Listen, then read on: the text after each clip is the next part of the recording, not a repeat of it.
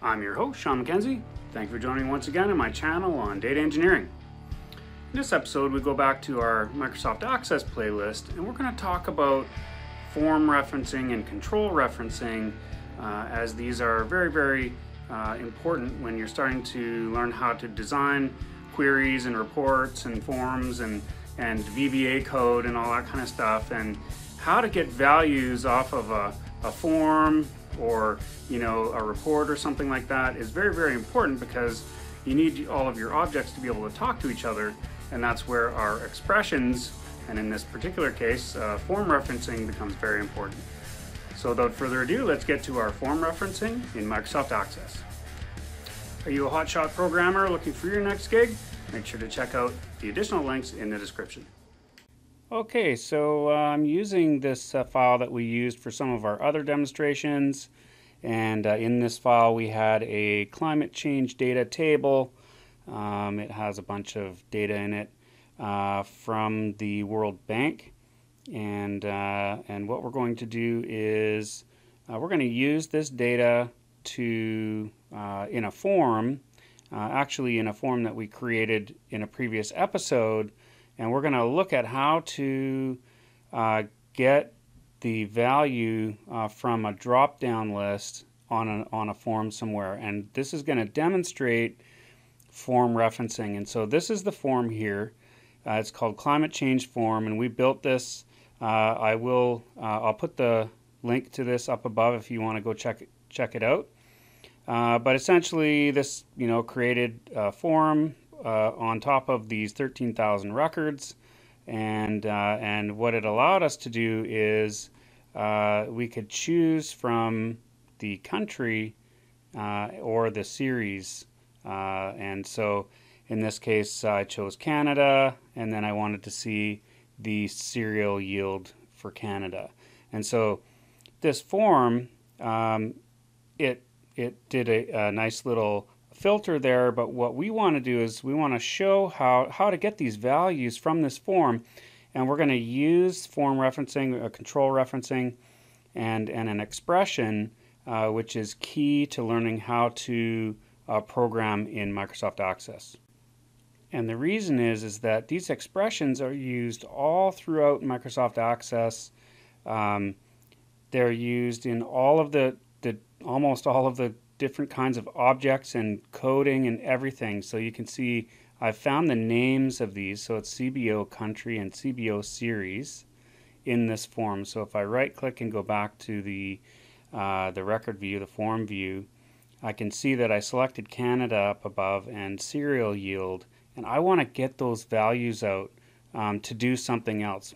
And what I'm going to do is I'm going to show you the most common ways that this kind of form referencing is done, and the reason why you will do it. And also I'm going to show you some habits that you might see in other programming that might cause issues, and so I'm going to show you the proper way to do it, in my opinion, and so we'll get started here. So in our first example, I'm going to create a query, and what I've done is I've dragged the climate change data table onto my query, and I've selected the star, and the star selects everything from this table. So it's going to get all the fields because I selected star. So I'm going to add another field on the end. I'm selecting country name again, but you'll see that I checked off the show box, and that's because I don't want it to show twice. I only want it to show once, but I'm going to use this as a criteria, and so that's why I've unchecked the show box there. So what I can do is I can start typing in here, and you can see when I type and I put the exclamation point in there, I'm getting some values that are sort of auto-completing, which is great, that I can choose from, and so the program knows, and I said I want from forms, I want the climate change form and then the country, and that's the value that I'm going to get out of there. So you can do it that way, or you can go to the build option if you right click, and you can actually do it visually, and this is a nice way to learn about how to use this stuff in Access. So I would encourage you to go and figure out how to use the expression builder The expression builder is really, it's going to help you to see that you can build these expressions that will be very powerful and can get data from all over the place in your program. So I'm going to select my climate change form, and I'm going to look for that list, or pardon me, for that combo box. And you can see it's down at the bottom of this middle one here. So if I double click country, you'll see it automatically created that same expression that we typed in. It says, you know, from the forms, go to the climate change form and get the value from the country combo box. And so once I've got that in there, you can see it's using the exclamation point as the because it's a reference and it's in an expression, what we call it an expression. That's why we use the expression builder to do that. And if I look at my query and I actually execute it, you can see that it grabbed that value for Canada from the drop down, and then it used it as the criteria in the query. And so that's similar to how we built the form.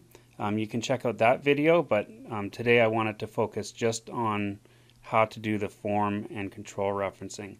So I could also choose the series code. I think it's the series code. We'll do the same thing. So if we wanted to filter even further, I could put that one in, and you'll note that I have left the show checkbox on there, but I'll get back to that. And I can choose it from the list here, or you can choose it from loaded forms. Now that's going to change as your forms are open and closed, because these expressions will fail if the form is not open, because if it's not open then you can't do it. But you can see if I choose the combo box for the series there, it creates that nice reference for me. So now my query is going to do the country and the series, and oh, it looks like I broke it. Let's have a look here. So let's go back to design. Oh, I think it must be the series name. Okay, so we're going to leave that one, and we're going to filter on our series name, and we'll see that should change it here. Chose the wrong field. There we go. Oh, there we go. Okay, so we've got cereal yield per hectare, and you'll see up here, see how this put this fully qualified name on there instead of a nice field name? That's because I left that checkbox, that show checkbox, selected, even though I had selected star, because star gets everything. So that means it got that field twice, and so it needed to put a unique name on it. So when I remove that, and you can see that the series name has the right header on it. So that's how we can use this in a query, but you know, we can use this in other ways as well. In fact, we can use it in tons of different ways, and that's the beauty of the sort of referencing, the way that referencing works in Microsoft Access. And so if I grab a blank form here, and I just grab a text box, an unbound text box. So this is I just dropped a text box on the form, and I want to see, I want to get a value from the other form. And as you can see, I can do that in exactly the same way that I did it for the query to get that value. And now the query used the value as a parameter, so we didn't actually see the value until we ran the query, of course. But in this case, we can actually just get the value from the other form if we want. And so there you go. There's Canada, and that is what we chose in this drop-down box here, this combo box. And so it's very, very powerful. So you can take values from other forms and you can display them or use them in calculations even. From on your current form, you can add things together or whatever, and you can do the same thing for reports. And what you can do is you can reference values from forms, or you can even reference values in other parts of your report, for example, and so that makes it very, very handy. Like if you say you want some I don't know, you've got two totals that come from a sum, but you want like a grand total, you could do that in an expression referencing the other two text boxes on the report. And so in this case, I'll get that same value. Maybe I'll get this series this time, just to demonstrate. And so now I've got a report, and I wanted this value on my report that has, it's open on a record set that's completely unrelated.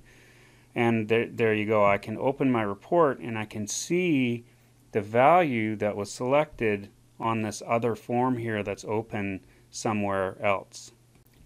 And so as you can see, this is very, very powerful functionality that was built into Microsoft Access, in the sense that it can get these values from all over the place and you can use them however you like.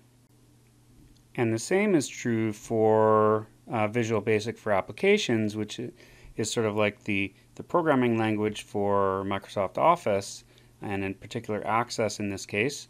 And so I can put a question mark there, and then I can use the same expression that I showed you in the query and the form and the report, and I can just get the value in Visual Basic. Which makes it very, very handy. So you can do things like do a concatenation, so you can put a string together.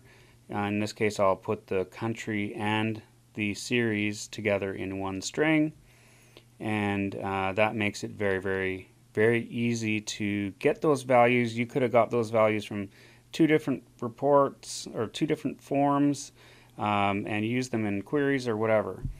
And so what we can do is we can also take a look at, I'll create a new module here through the Access interface, and what I'm going to do is I'm just going to, I'll call it print stuff, and we're going to take those same expressions that we used down below with the references in them, and we're going to put those into a subroutine that is going to just load a variable, and then we'll print it out. And so you can see the same thing happening inside of a procedure, and you'll note that we can use the almost exact same syntax that we used. You don't necessarily need to have the square brackets around them unless there's spaces in the name, and so you can see if I run this little procedure that I created there, I was able to get those same values again and use them in Visual Basic. Now, if you start working on a lot of Access databases, one of the things that you're going to see from other programmers, especially programmers that didn't start with Access, that they came from somewhere else, you're going to see the object notation of the same thing that we're describing here, with dots instead of exclamation points. Now the functionality, you'll see if I run this, I'll just save all the, oh wow, I created all that stuff, I'm just going to save it all. And then if I run this, you'll see that it works here. And it did dump the output into the immediate window. I'll run it again just so that it's clear. There we go. So it did the same thing, and you can see that it works here. But this is actually, it's not the same thing as referencing. So just be aware of that.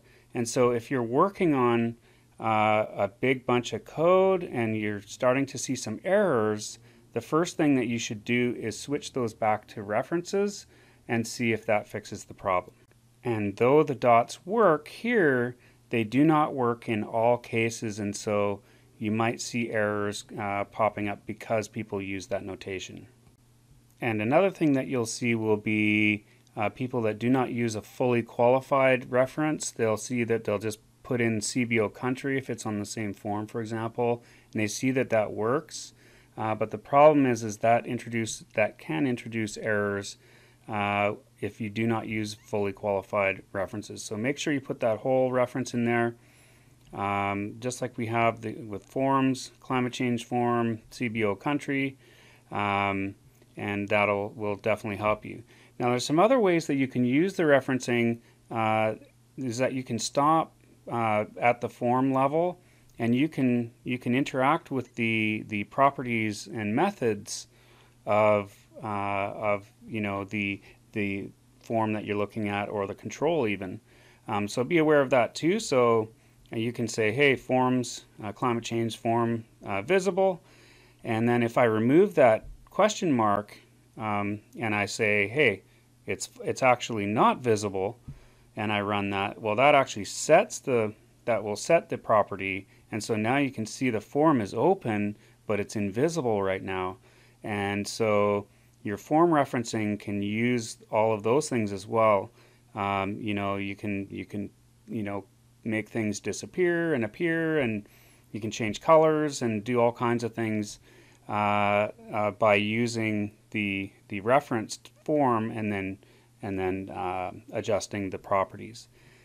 Now, one thing that you can do is, you can set the actual control equal to false too. So I just did that there. So I used the full reference to the control, and then I just set the control equal to false, visible equal to false, and that will make it disappear.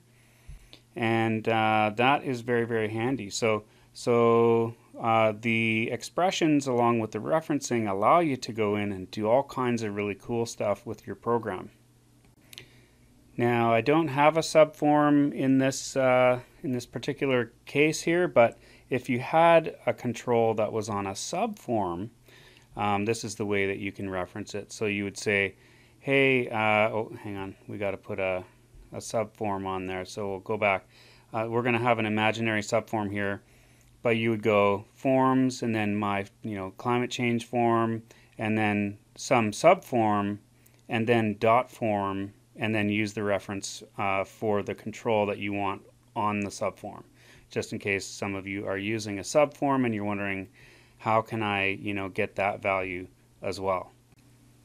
And there is an alternate notation that you can use to reference. In some cases, you will want to use the brackets and then specify the name of the control that you want. And that's usually used in VBA coding. And that's how you do form referencing in Microsoft Access. Want to join a cool community centered around these topics? Make sure to check out my Patreon. The link is in the description. Thanks for watching.